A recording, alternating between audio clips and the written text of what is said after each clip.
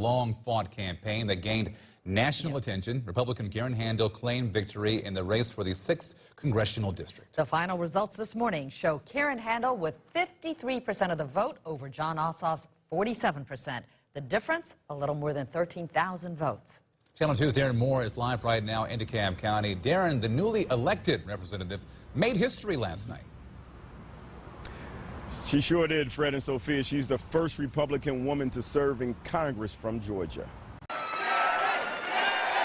Karen Handel's victory will send her to Capitol Hill to represent Georgia's 6th congressional district.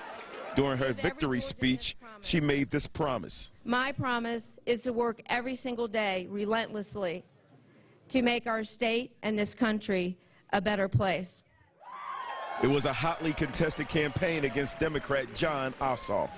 He was more than gracious, and he thanked me for a spirited campaign.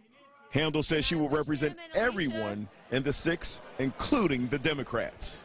My commitments, they extend to every one of you as well. We may have some different beliefs, but we are part of one community, the community of the 6th District. Handel said while in Congress, she will work on tax reform, health care, and creating jobs, and the hard work starts today. And the Republicans have been in control of the 6th District since